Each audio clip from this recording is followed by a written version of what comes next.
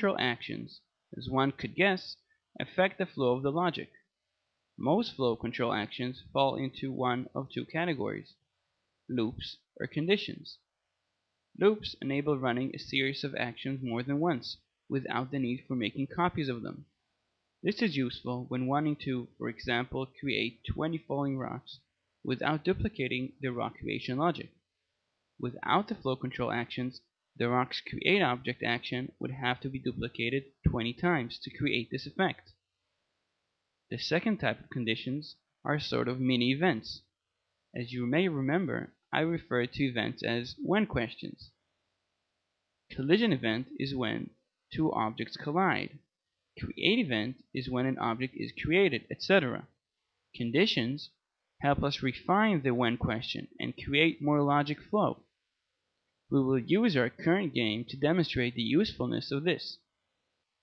Just before I start babbling about condition actions, we wanted to add logic that will manage the number of attempts the player may have with his hero fish, or in other words, lives. So far, we've added a variable that keeps track of every time an animated fish is created, but nowhere do we make use of this information. Currently, the action and number of sprites event take care of creating a new fish every time it is destroyed. Instead, we would like to make the fish reappear only 3 times, when the player's lives run out. For that purpose, we will use the if action. The dialog contains a single text box for input. This is where we will place our condition. Conditions are very similar to the expressions that we were introduced to in a previous tutorial. Just like in expressions, we can use numbers, arithmetic operators, and built-in properties. The only difference between the two is the way they're evaluated. Expressions are used for calculation and return a numeric value. 1, 2, 500,000. All of these are valid end results of an expression. Conditions, on the other hand, return a Boolean value, either true or false. To achieve this, all conditions must contain a comparing operator. Writing this in the text box results in a valid condition that will check if 1 is greater than 3. This will naturally always be false and is not very interesting. This condition will compare 1 to 1 and will always be true. Take note that we duplicate the equal sign to make it valid in the expression. 1 is not enough. So far, the conditions have not been of much interest. They always evaluate to the same value and are not affected by anything that's going on in the game. For the purpose of our game, we would like to write a condition that will check if the number of created fish is either equal to or smaller than 3. This will mean that we have yet to create 4 hero fish, and the player still deserves another chance. Pressing Control Space, we will use the autocomplete feature that was introduced to us in a previous tutorial. Notice that our global variable, fish count, appeared in the list. Here we selected it and typed the rest of the condition. As you can see, I used a combined comparing operator, which simply means the condition will be true if the fish count either equals to or is lesser than 3. Very good. We have our condition, but as you can see, an error was added.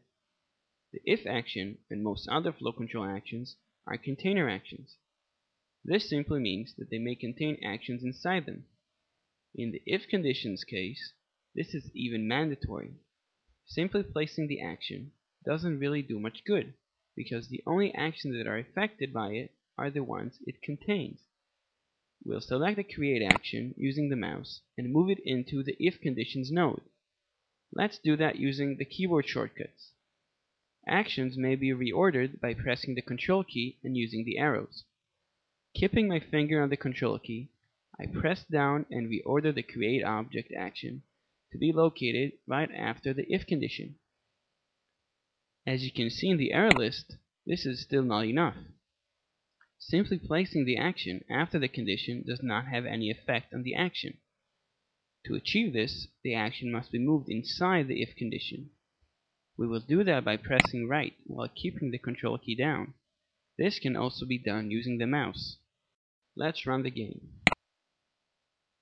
Here, I'll collide with an enemy, again, again,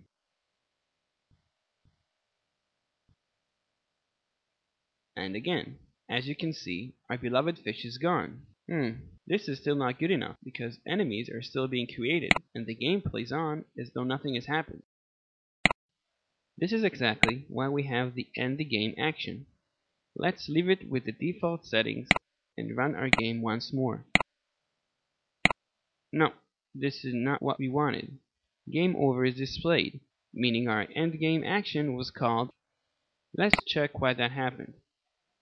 I know why this happened. As you can see, the end game action will be executed every time the event is triggered. To fix this, let us use another flow control action, the else action, and reposition the end game action within it. Else actions can only be placed immediately after if actions, and enable us to act when a condition is false without writing another condition. For us, this would mean that when collision occurred with an enemy fish, the value of fish count variable will be compared to 3. Should the value be lesser or equal, a new fish will be created. Otherwise, the game will end.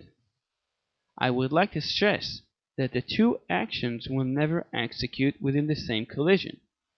Either the actions contained in the if or the else are executed, but never both. Let's run our game again. Here, I'll collide with an enemy, again, again, and again. Very good. Game over is displayed as expected. While not being of much interest when testing the game in the simulator, it is very important to place the end action in all ending situations of our game. When encountered in the final version of the game, the about and high score screens may be displayed, and the player will be sent back to the game's main menu. Let's save it as Mofish 5. This ends today's lesson. In our next tutorial, we will learn to take advantage of the last object type, the capability.